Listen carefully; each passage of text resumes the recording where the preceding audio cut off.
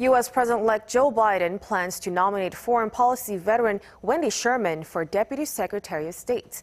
That's according to Reuters, which have cited sources familiar with the matter. As Undersecretary for Political Affairs during the Obama administration, Sherman was a key negotiator of the 2015 nuclear deal with Iran.